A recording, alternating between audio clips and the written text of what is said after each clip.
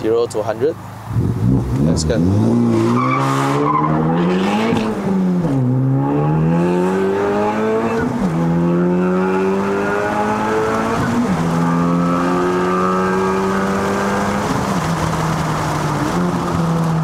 Woo! Fast, man.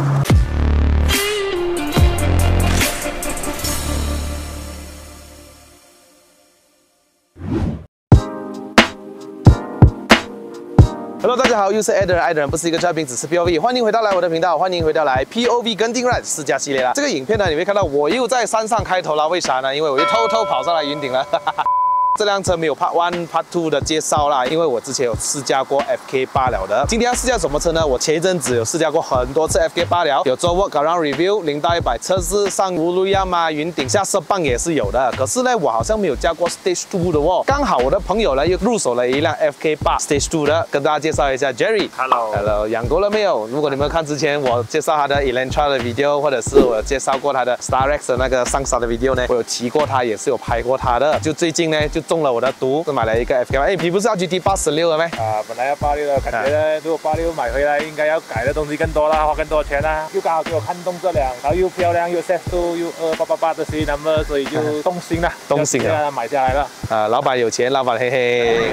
其实刚刚我试到这辆车啦，我有个结论了，你知道吗？什么结论？结论就是，如果我讲这辆车评语太多，有钱人是喜欢就买，他不管的。像我这种没有钱的人，就给多多评价了，是不是？所以总结一句话，有钱就是任性。反正就是。入到自己喜欢的车，就是非常高兴啦，非常恭喜你啦！加入 Honda Gang，Yes。首先我们在介绍这辆车改了什么之前呢，希望大家还没订阅的朋友们记得订阅。当我更新新影片的时候呢，你们才可以及时收到通知啦。话不多说，我们去看看车子啦 ，Let's go。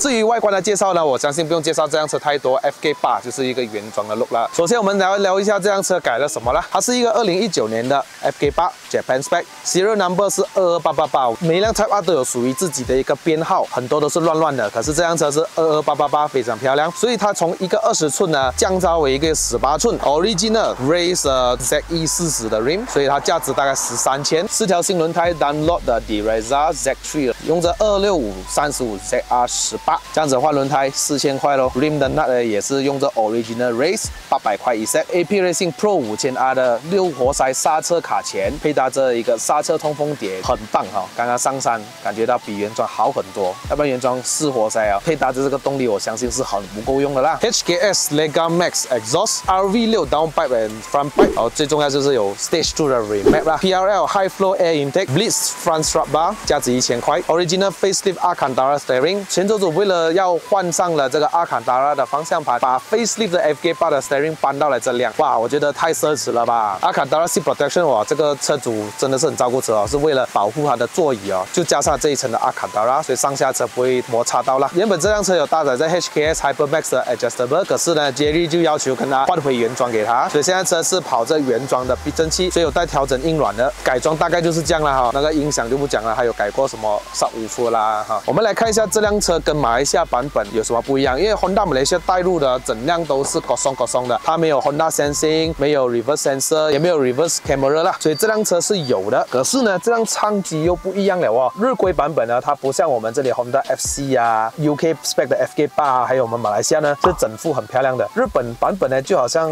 这种舱机好像特意改上去，我就不知道为什么啦。冷气控制这方面呢，是跟马来西亚版本也是不一样的。我反而觉得马来西亚跟 UK 版本会看得更高级一眼，更加 premium。这辆车有带 auto start 啊，是很烦的事情。其余的都是一样的，只是这些有多了一些日本字啦。我们来 start 一下 engine。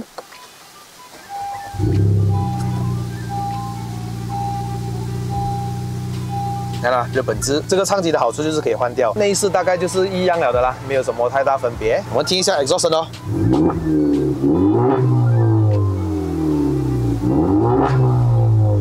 哇，那个震动啊，可以震到我的屁股来哦。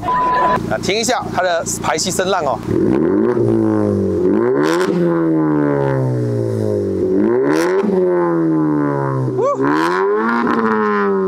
OK，Thank you，Thank you，Thank you。Let's go.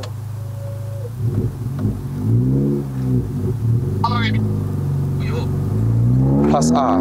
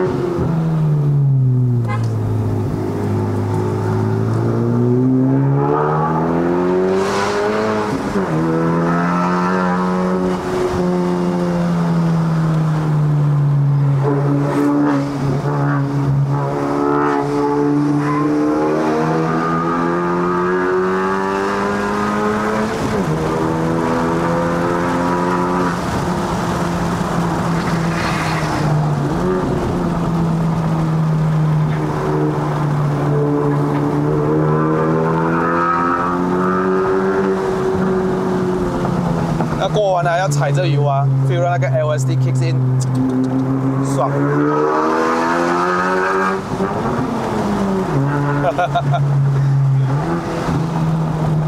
幸好是 flick gear。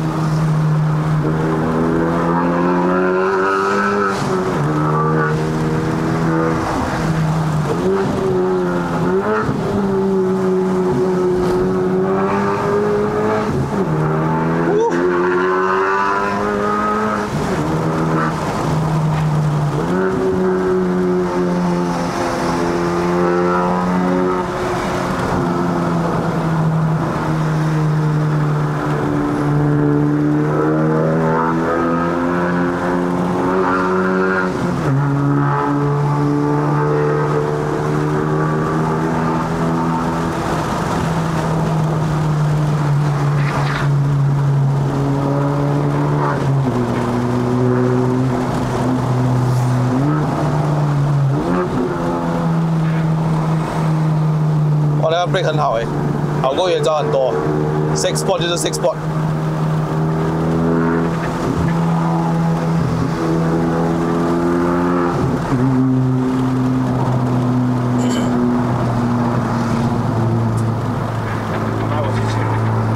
啊？7000转。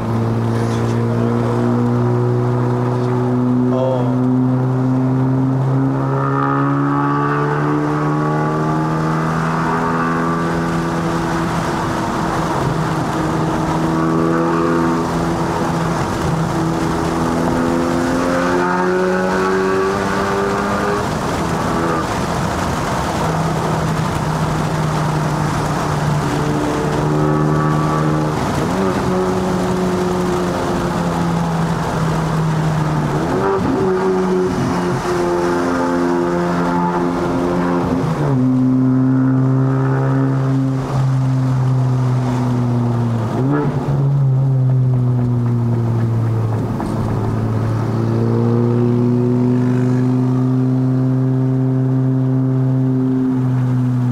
原装的那个 suspension 啊，所以跟原装加起来差不多那个 cornering 啊，只是它动力真的是大很多很多，比起原装暴力很多。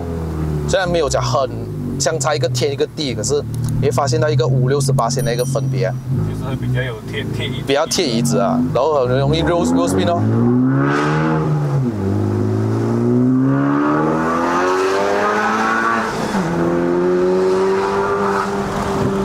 就是这种感觉咯，快。原装是快，可是它很 smooth 啊，它很 soft 啊，没有贴。然后感觉到呢，如果是你 upgrade 了哦，这样的动力哦，你会发觉到那个 turbo lag 会比较多一点点哦。要等一下那个 boost 才会来两下这样，才要等一下咯。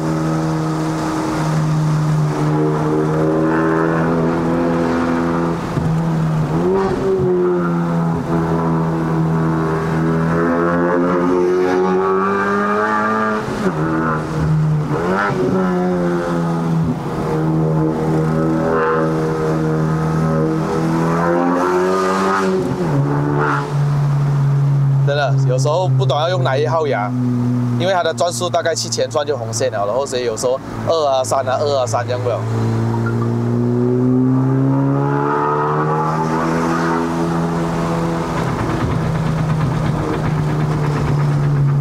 在 Plus R 的模式啊，这个是我加过最重的一个方向盘了。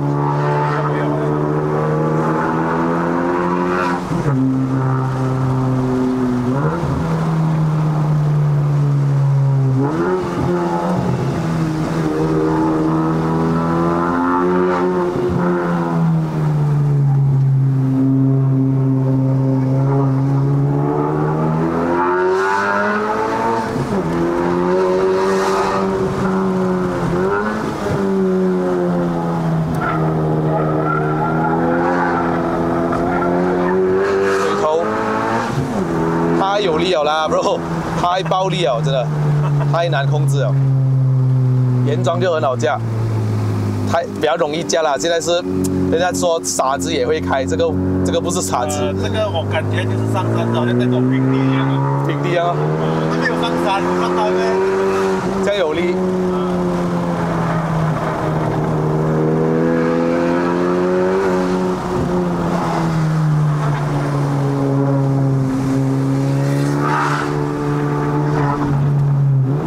还不够斜，你要在斜的时候，你会 feel 到哇，那贴背感啊，还在走平地面。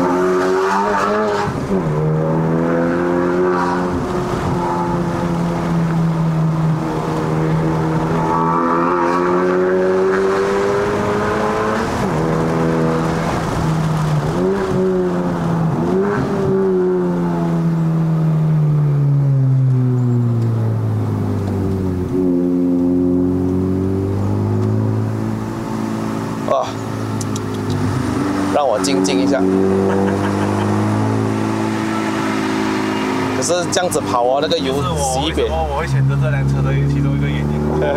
不过这样子跑啊，那个油很快半缸了哦，是这样。要紧。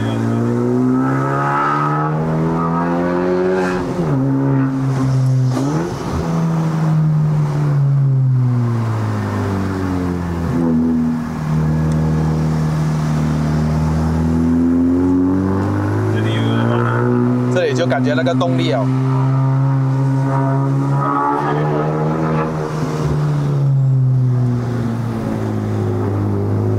还有。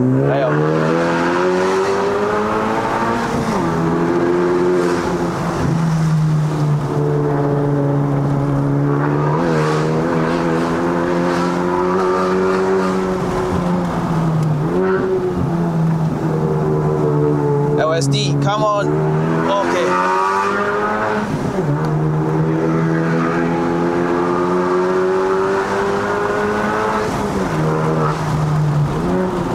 就是好像是在没有上山那种感觉。快哦。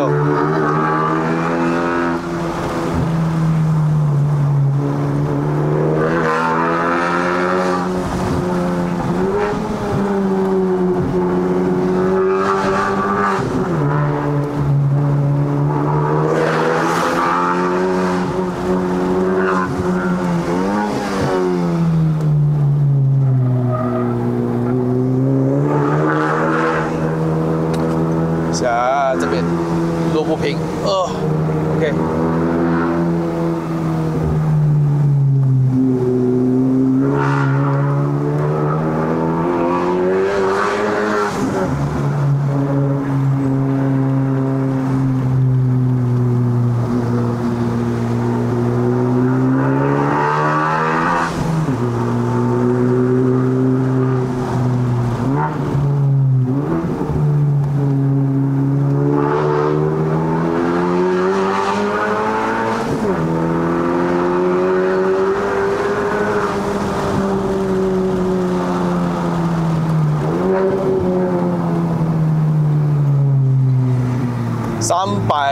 353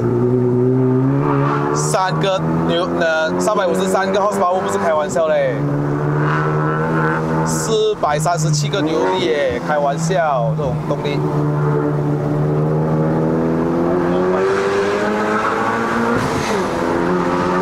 还会打炮一下 ，pop 一下。Civic FC。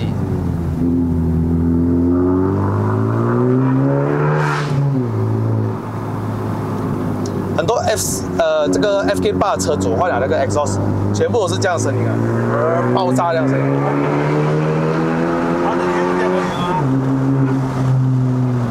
我可以讲啦，声音脏羞羞啦，还是以前的 VTEC 比较爽，差多了。这辆车的 exhaust 大声好像没有什么太大用处了。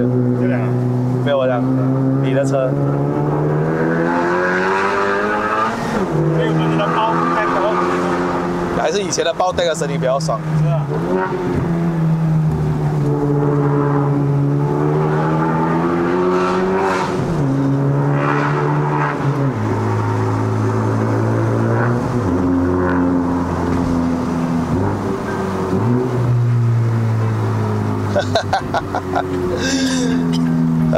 不容易驾驭啊，这辆车跟你讲，很不容易啊。本身 FK8 就是一个很好驾的一个 Type R 了的，很容易驾，很定。如果你比起旧的那个 VTEC 的话，那种什么 EK1G 啊，那种是完全不同世界，因为那个很野性啊，很 raw 啊，就感觉到哇，那个车很快，好像这辆车跑百次跟那辆车跑百次感觉不一样啊。这辆车很定啊，在 EK1G 那种时代的时候啊，是那种哇很快啊，然后速度感，你的心跳会上的会比较快。是真的，因为那个它声音真的很让人家陶醉啊。那个声音虽然它不快，其实如果你讲我玩了这样多山路，我驾过 EK 了啦，我感觉到 EK 的车身它省在哪里？它轻。过弯的话好像没有什么负担，这辆车就是消耗在前轮那边，因为我们讲的是前轮车啊，又大概1300多公斤这样，然后你过弯的时候呢，前轮好像有负担啊，会推脱啊这样子哦。底盘那些没有的好讲 ，FK8 我已经下过 track， 我已经去过乌鲁央，我跑过云顶都有跑了，只是为什么这次会拍摄这辆呢？是因为它是 Stage 2了，所以试一下沥水有多猛，没有试过。当然轮胎也不错啦，第一次接触了 Dunlop 的那个 Direzza Z3 是不错啦。可是我还是偏向于喜欢 RS4， 不知道为什么。轮胎的这个性能是差不多，只是我个人会比较喜欢 RS4， 可能对它有一个好感，拿过下 track 吧。那种声音啊，2000多转才啊，就是这种声音，裂掉那种声音，我其实本身没有这样喜欢。你可能就做不到 daily drive 上300多。可是它Hill 都是很好做的这辆车。当你做好旧车再来加这种新车的话，根本就是 easy man easy。然后 clutch 又很容易放，又不会失火，又什么。这辆车本身 clutch 还是原装哦，没有什么 Ogura 啊、DT 啊，不是哦，都是原装。现在暂时还支持的话，这辆车，你看那种声音，哇，那种声音超棒的。有降档补油的时候。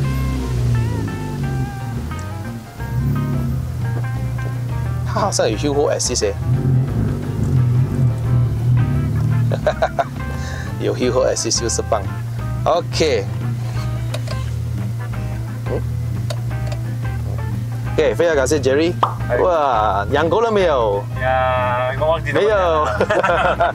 好了，这次的 FK8 Stage 2终于上到顶了。这是我第一次接触 Stage 2，终于感觉到它那种贴背感。因为原装是真的很舒服，那个动力是有，可是它不暴力。这辆车真的是非常暴力的。大包鱼 6 Sport 有好的轮胎，有好看的 rim， 有不夸张的外观，这是我个人是非常喜欢的。不需要太夸张，它因为它本身外观都是非常夸张了的。那这种动力、这种配置上一点好上吗？好上，还是感觉到这辆车有一点点偏重。我最近叫了一个比较轻巧、很轻巧的车。 上山，感觉到过弯好像没有什么太大负担。而这辆车高速弯、doubling 那些是真的很棒。但是面对云顶这种小山路的话呢，是不是还是要1000公斤范围以内的车最好驾呢 ？FK8 Stage 2，希望大家点个赞。好了，各位，影片就到此结束。如果想要看我的影片的朋友们呢，不要忘了按赞、订阅、分享、打开小铃铛。我们下期的 POV 再见啦 ，Goodbye。